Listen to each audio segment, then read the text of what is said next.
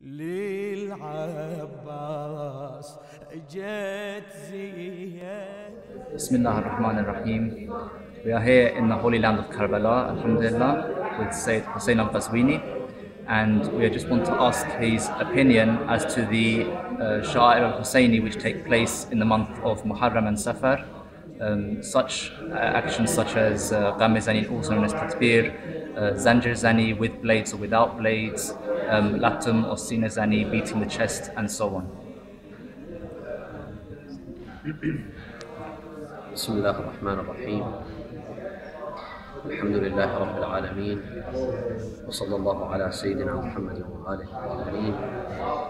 قال الله تعالى في كتابه الكريم بسم الله الرحمن الرحيم ومن يعظم شعائر الله فإنها من تقوى القلوب صدق الله العلي العظيم. Followers of Ahlul Bayt during the month of Muharram, and specifically on the day of Ashura, have special ways of commemorating the martyrdom of Abu Abdullah al-Hussain alayhi salam. These rituals start from basically dressing in black, shedding their tears, holding majalis, crying for Abu Abdullah, beating their chests, and so on and so forth. Most people have been very much accustomed to the rituals that take place on the day of Ashura.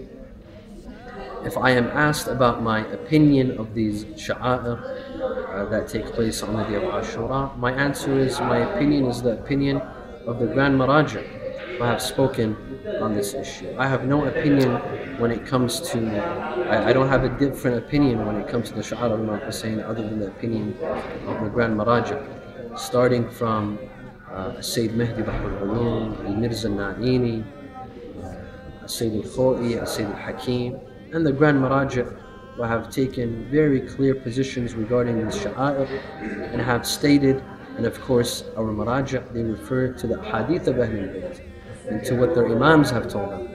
When it comes to Imam Hussain alayhi salam, basically everything is permissible.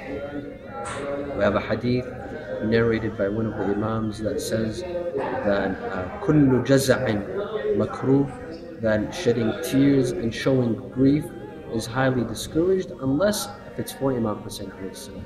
When it comes to Imam Hussain, it becomes recommended, showing grief and shedding tears. And now showing grief has many examples.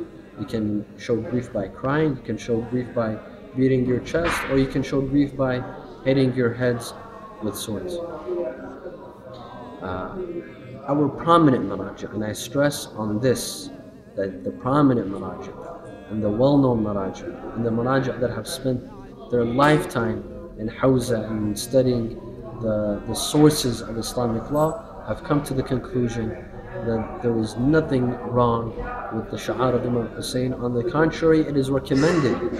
Some of our Maraja have even went as far as saying that some of these sha'a'ir is wajib kifa'i, that at least one person has to perform such sha'a'ir so that it remains and it exists, so that one day doesn't come that these sha'a'ir will no longer exist and become extinct.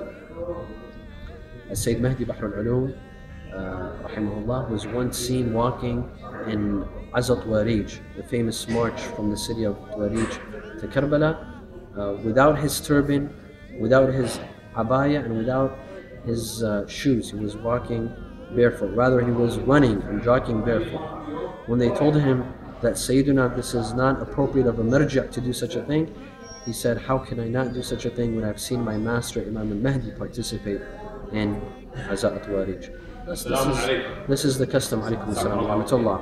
This is the custom of the Ahlul Bayt. This is a custom of the Grand Maraja, and this is a custom of the followers of Ahlul Bayt. Anyone who has a contrary opinion is going against the teachings of Ahlul Bayt.